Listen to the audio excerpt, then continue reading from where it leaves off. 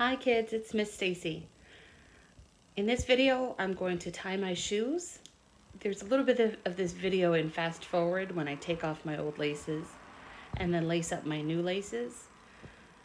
And then the rest of the video is going to be at regular speed or in slow motion.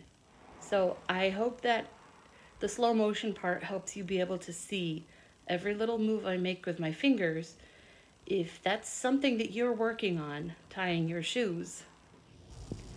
Here are my shoes with the old laces, and I'm taking the old laces out. This part of the shoe is called the tongue. Does it look like the tongue in your mouth? And now I lace up my shoes with the new laces. So I have my shoes all laced up with my new laces. The white looks so bright next to my gray shoes. All right, now it's time to tie my shoes. I'm gonna make an X shape. X. So now I'm gonna use these two fingers that I'm pinching to hold the X cross together. Hold it tight so that X cross stays. And then the ends are floppy and loose. I'm gonna take this end and put it down in the underside of the X and then grab it on the other side. So that's what it looks like now. And then I'm going to tighten it down. Now it's time for loops. 2 loops. And I'm going to cross the loops like the loops can make an X. I'm gonna hold those together and use this, put this loop down under the hole in the X and tighten it down. All right. Now I'm going to do it again with the loops. Make an X in the loops, tuck this one down under, pull it on the other side, and pull tight. That's a double knot, so it won't come undone. Now here's the shoe tying in slow motion so that you can see every little move I make with my fingers.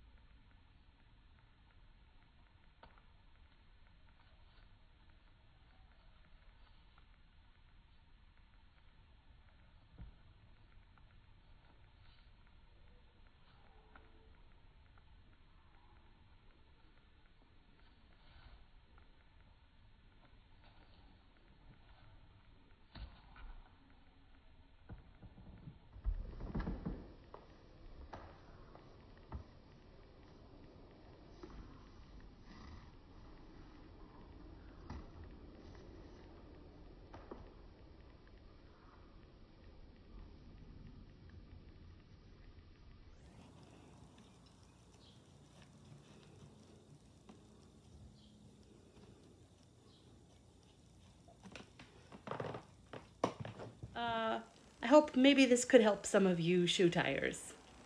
Bye.